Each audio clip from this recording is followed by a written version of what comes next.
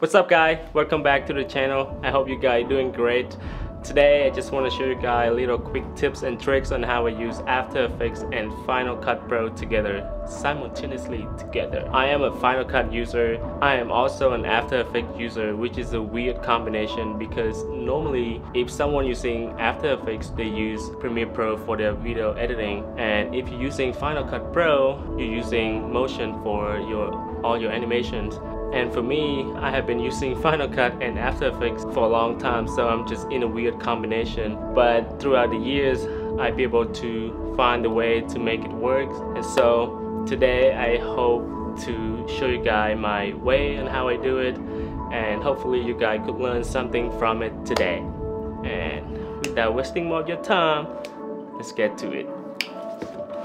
Alright, so as you guys can see here, this is my folder. This is from the shoot that I did earlier this year in New York, and this is the folders for the clips and this animation. So all the After Effects file is going into this animation folder, and inside the folder you want to create another folder. It's called render. So this is where you render all your After Effects files. So let's jump into After Effects projects right here.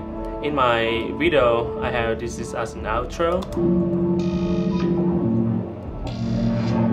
It's like blues and kind of like little red colors. And see if I want to change the colors of these, just go to here. Let's go to my strokes. Say I want to change to bright red. And all to do is just that, and go to compositions, render. Go to animation folder and render folder. And most important thing is you want to make sure the file name is the same as the one that you're using. So that's the most important part. So you go to your render file. So when it's finished, just go back to the folder, and you can see right here, this is the one we just rendered. Just drag it and put in these animations right here. Drag, put it here, and what you want to do right here is to replace it. Boom. That's all. That's it, and it's worked every time. It's just one step further from Premiere Pro, because when you save it in Premiere Pro and After Effects, it changes right away. So for it to work in Final Cut, you just have to save it and drag it into that folders. That's it. And if I want to change it back, go to my. So I'm gonna change it back to blue. Boom. Render.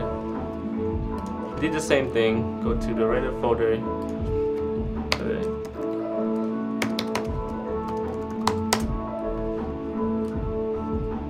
The most important part is you had to make sure it is in the same name. Let's go back to the folder. It's right here is animation folders, and it's a render. Just drag it, drop it here, replace, and boom, it's go back to blue. And it's worked for everything, for just the outro, or you can use it for the lower third animation as well. So I'm not planning on doing this, but let's just create one right now. So over here is this is my first video that I make. I have me sitting down, and I don't have anything at all. But let's see if I want to create a lower third for this particular videos right here. So I go to After Effects, new compositions, say this lower third. Make sure it's the same size, HD 1080p. It's that, and say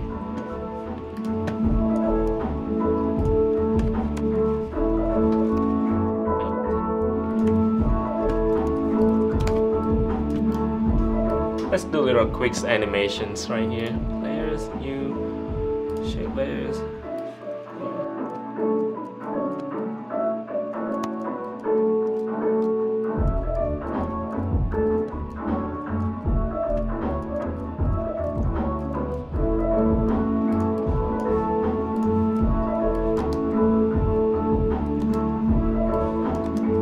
Okay, so here we just make little quick lower third animations.